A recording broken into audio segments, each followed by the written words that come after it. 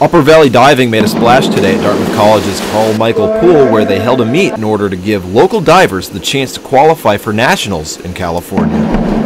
It's such a mental sport. Diving is about 90% mental, and you can see when they have the block, when they're afraid, and trying to coach someone over that fear, that's the hardest part. Diving is very fun. It's a mental sport, but once you get into it, so much fun.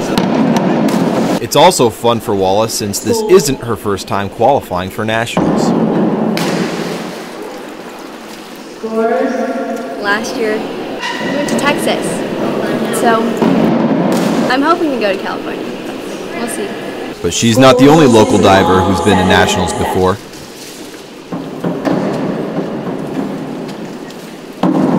If I go this year, this will be my third time.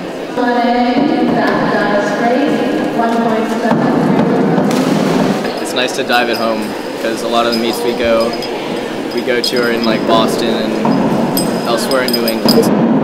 But some divers are more excited than others. I'm just excited to go to nationals. Personally, I like AAU Nationals, which is what this meet was about. I like it a lot more than USA Nationals because rather than like beating people and placing at meets, you have to get a certain score, so it's more about how you individually did as a diver and improving on yourself rather than improving on other people, which I think is super important. Dan Fenton, Heartfelt News, Hanover.